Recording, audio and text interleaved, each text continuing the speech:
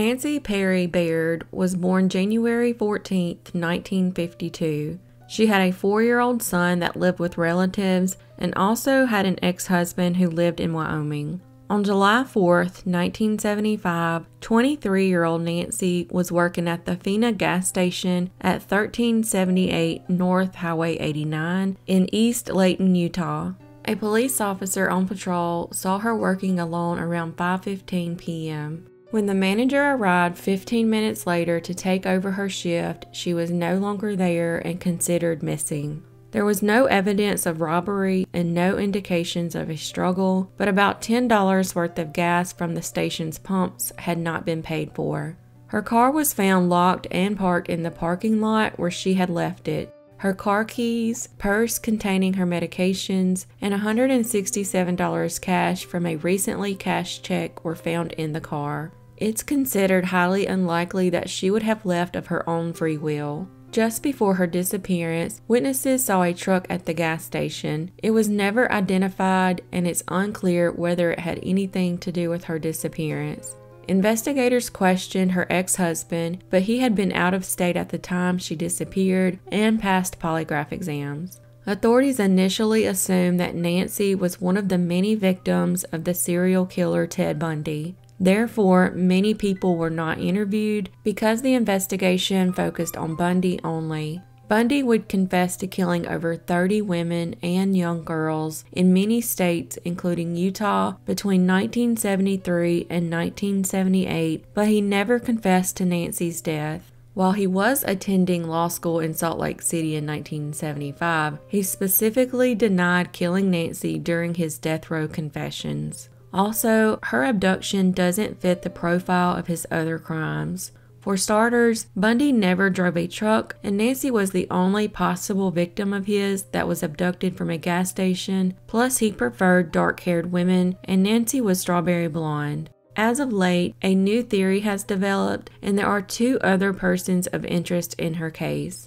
One of whom wanted to date Nancy, drove a truck, and was later imprisoned for sex offenses and other crimes. He is still currently in prison, and due to COVID-19, investigators have been unable to interview him as of March 2021. There are no details available on the other person of interest, and investigators have not released the names of the 2 men. As of today, Nancy remains missing and the case unsolved.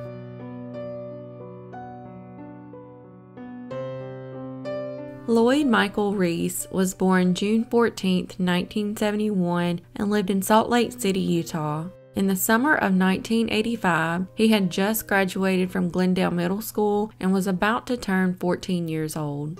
On June 3, 1985, he shared a candy bar with his younger brother and sister, and then left his home at 173 East 1700 South. He would leave with his older friend, 21-year-old David Jaramillo, and 2 other friends to go boating at the East Canyon Reservoir.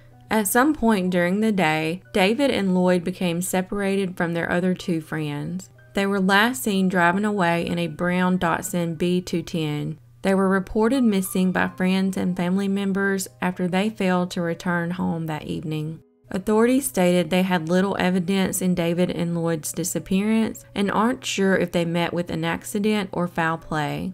The 2 friends who were with David and Lloyd are not considered suspects in the case. David was working with his father at the New Grand Hotel in Salt Lake at the time he went missing, and he had plans to attend Salt Lake Community College in the fall.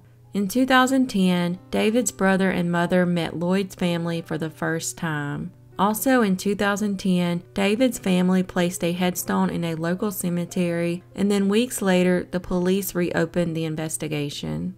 In 2020, the Utah Cold Case Coalition and a team of volunteers from Utah State University were planning to probe the bottom of the reservoir with an underground camera. But to date, the vehicle David and Lloyd were in has never been found, and this case remains unsolved.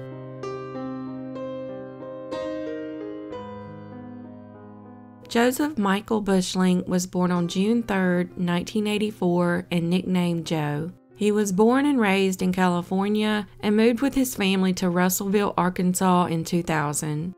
Joe joined the Army, where he eventually became an Army specialist and was deployed to South Korea. In May 2011, at the age of 26, he was assigned to Fort Collins, Colorado, and was stationed at the Army base in Dugway, Utah. He had recently divorced and lost his younger brother, Jeremy, to suicide in March 2010. He was looking forward to an upcoming reassignment to San Antonio, Texas. While in Utah, he worked as an emergency medical technician and ambulance driver at Dugway's medical clinic. On May 8, 2011, he left the English Village area early in the morning and drove out into the desert in a black Mitsubishi Lancer he had borrowed. At 7 p.m. that evening on May 8th, he called a friend in Dugway and left a message, saying he had run out of gas and was on the west side of Granite Mountain. When he placed this call, it pinged off the Dugway base. He said he was going to try to walk back to the Dugway proving ground. He also said it was very cold and rainy and that he had lost his flip-flops and was having to use his shirt as footwear and desperately needed help. The Dugway Proving Ground, where he was supposedly heading, was established by President Franklin D. Roosevelt in 1942 to study chemical and biological warfare and covers nearly 800,000 acres in the desert along the Nevada border. Joe went missing on Mother's Day and has never been heard from again. 6 days later, the car he had been driving was found abandoned in a deep ravine off a gravel road in a very isolated area about 60 miles from Dugway's main gate. Some of Joe's belongings were inside the vehicle, but the keys were missing and there weren't any clues to indicate his whereabouts. 2 days later, Joe's Arkansas Razorbacks hat was located in the desert 6 miles from the car, and searchers found his flip-flops. The terrain where he disappeared is rough and desolate, with lots of caves, and cell phone reception is very poor. After his disappearance, the Army automatically classified him as a deserter, although his supervisor didn't believe he had actually deserted. His family doesn't think he left of his own accord either. They stated he was happy in the Army and was close to his parents. He had no history of mental illness, and nothing was missing from his room. Authorities have ruled out suicide and foul play as possible explanations for Joe's disappearance. A death certificate was issued for him in August 2014, and the cause of death was given as exposure due to low temperatures and lack of protective clothing. His family held a memorial service for him, and because the Army had changed his status from a deserter to a deceased person, a 6-man honor guard was present at the service. Several searches of the rough and desolate desert and area caves have been searched, and unmanned drones and helicopters have flown over looking for Joe, but nothing was ever found. His family has hopes that his body will be located one day and put to rest. However, as of today, he has never been found, and this case remains unsolved.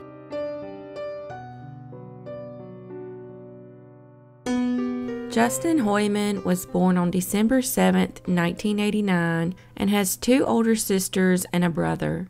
He lived in Salt Lake City, Utah, and enjoyed soccer and reading and was very close to his family.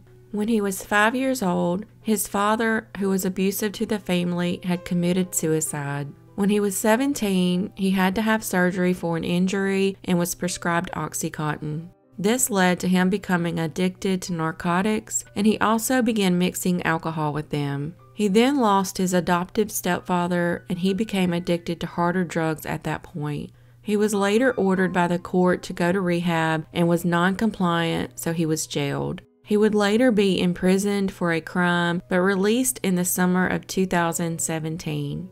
Months later, on November 20th, 2017, when he was 27 years old, he was staying at the Fortitude Treatment Center, a halfway house for male parolees. He spoke to his mother, Marilyn, that morning on his way to work and made plans for them to have lunch together, but he never showed up. She had called him right back to see where he wanted to meet for lunch, but he did not answer. He never made it to work and has never been heard from again. It's uncharacteristic of Justin to leave without warning, and he was reportedly having some problems with unspecified men that were also at the Fortitude Treatment Center at the time of his disappearance.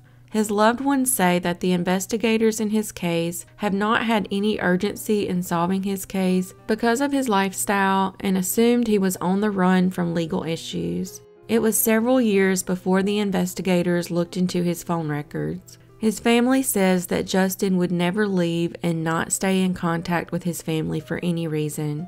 The halfway house, which was later closed down, was not helpful in providing any information, and it was months before his belongings were given to his family. This video is the last time his family saw him. As of today, this case remains unsolved.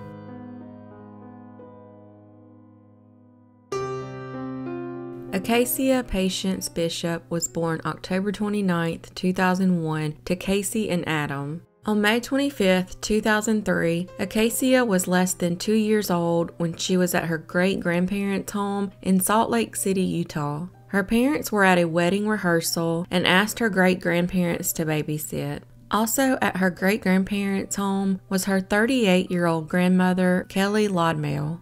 Kelly had chronic, severe mental illness, including paranoid schizophrenia with grandiose delusions, psychosis, and bipolar disorder, a history of drug abuse and violence. However, she was in denial of her mental illnesses and failed to comply with court-ordered treatments. She had also been very possessive over Acacia, and all these things caused a strained relationship with her daughter Casey, Acacia's mother.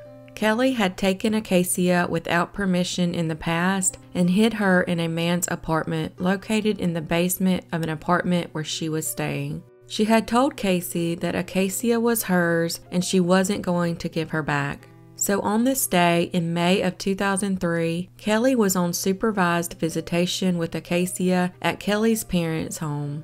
Acacia's great-grandmother Linda was the supervisor for the visit. But when Linda left the room for a moment to return a vacuum cleaner, Kelly came inside from working in the yard and took Acacia. The next time they were seen was the next day in Idaho Falls, Idaho. They were close to the Broadway overpass and Greenbelt next to the Snake River, dangling their feet in the water. Soon after, Kelly, soaking wet, ran into a nearby hydroelectric plant near the overpass and told employees that she had dropped her baby into the river while they were dangling their feet off the bridge. The plant was immediately shut down so Acacia would not get sucked into its turbines. Divers searched the murky river for several days, but Acacia was not found. However, a pair of baby shoes and a doll were found on the riverbank. One of Kelly's shoes was also found on the bank, the other one was in the water. Authorities believe Acacia drowned in the Snake River and have classified her case as a homicide. They do not feel like Acacia accidentally fell into the river. The police believe she intentionally jumped in the water with Acacia in her arms in a murder-suicide attempt. She would eventually admit this to authorities and was charged with kidnapping and murdering. She stated that she believed the baby made it out of the water and is still alive somewhere. Kelly has a criminal record including drunk driving, threats with a dangerous weapon, disorderly conduct, domestic violence, drug possession, and she spent 2 months in jail for shooting an 11-year-old girl in the legs with a pellet gun and told police she enjoyed it. She was usually homeless and lived on the streets or her car. She was non-compliant with her medications and could not usually afford them. She was not taking her meds at the time she abducted Acacia. Acacia's parents state that Kelly is a known habitual liar and hope that she is lying about what happened to Acacia in an effort to conceal her from the rest of the family, and hope that she passed Acacia over to one of her friends and plans to find her after she is released from prison. Acacia's parents say Kelly has never had suicidal tendencies before and had never indicated that she might harm her. They also suggested her confession of murder was fabricated and that she might have been planning Acacia's abduction for months. Police investigated the possibility that Kelly gave or sold Acacia. Acacia's parents believe that she is still alive. Kelly sent them a letter from jail writing that Acacia was alive and being cared for by others. She never referred to her in the past tense in her letters. They also point out that Kelly purchased diapers and milk for Acacia shortly before she allegedly drowned, which would not make sense if she had been planning to murder her. Acacia's mother and father are offering a reward for their daughter's safe return. They have issued a sketch of a man they think may be helping hide Acacia. The sketch was not made by a professional sketch artist and is not endorsed by the police. The man was allegedly seen checking Kelly and Acacia out of the Red Lion Hotel on May 26 prior to the incident. Police detectives do not think the man, if he exists, was involved in Acacia's disappearance and presumed death. Kelly was tried for kidnapping in federal court but was acquitted in 2005 due to insanity. The judge decided Kelly was delusional when she abducted Acacia and believed the baby was in an abusive situation and she had a duty to save her. Kelly was determined to be a danger to the community based on her mental illness, past criminal behavior, and history of violence and substance abuse. She was committed to a mental hospital for an indefinite period. She may be released from the hospital at a later date if psychiatrists determine she is no longer dangerous, but her prognosis is poor as she has repeatedly refused to follow through with treatment programs for her schizophrenia and does not believe she is mentally ill. It is unlikely that Kelly will ever be released from federal custody. Therefore, Idaho prosecutors dropped the murder and kidnapping charges against her. If she is ever released from the hospital, she may face the state charges again. Acacia has never been found, and as of today, this case remains unsolved.